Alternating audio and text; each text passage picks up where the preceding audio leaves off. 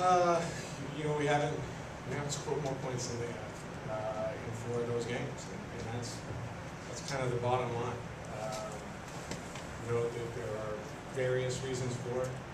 Offensively, we haven't scored as much as we needed to, and we moved the ball pretty effectively. Tonight we were a little bit better in the red zone, but we haven't taken advantage of the situations when they presented themselves the way that we need to.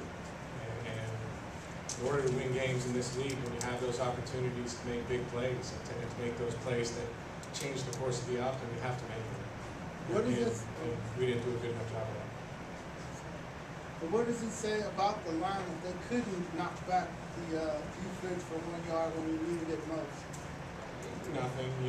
I think we have opportunities through the passing game to make those plays. We didn't make it with the play action pass that we ran the play before. So it's just collectively we didn't get it done.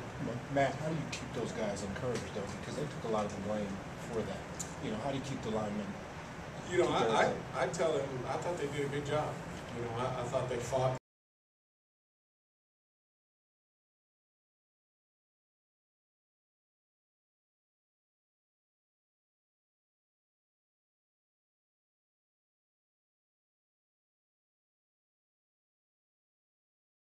During the week, they're preparing the way you need to. We just need to make those 3 or 4 plays during the game that are going to change the outcome for us. What was it like seeing the other team after you scored a goal and then being on the sideline and watching them go down the field? Always tough in those situations. But that's kind of the nature of this game. Sometimes it goes your way, sometimes it doesn't. Sometimes you have the ball at the end of the game, sometimes you don't. But that's just kind of the way it shakes out. And it's part of the deal. How hard is it to see Roddy and Snelling go out like that? It is difficult. I think it is difficult to see guys get nicked up. I thought our guys that came in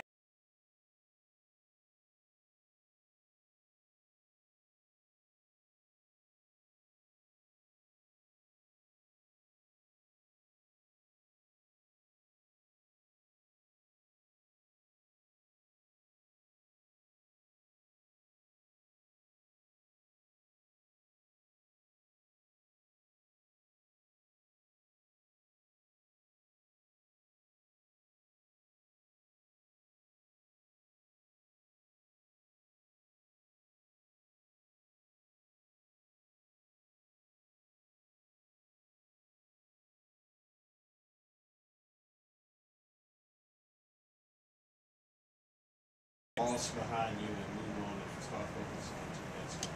Yeah, I think, we have a bye week next week. We've got an opportunity to let some guys get some rest, which we need, which I think will be very good for our football team. But we also have the opportunity to get out there and practice a little bit. And I think, as much as anything, that's something that we need to do. Will it sink in that you have a 3-game losing streak for the year for the first time y'all have been in this position before? Yeah, obviously, what's happened. We know what's gone on the last couple of weeks. Nothing we can do about it at this point. I think it's how you respond to that. I only know one thing to do, and that's to keep working hard. Keep your head down, keep working hard, and try and do everything you can to give yourself a better chance the next time we set foot on the field against him. Okay, thanks.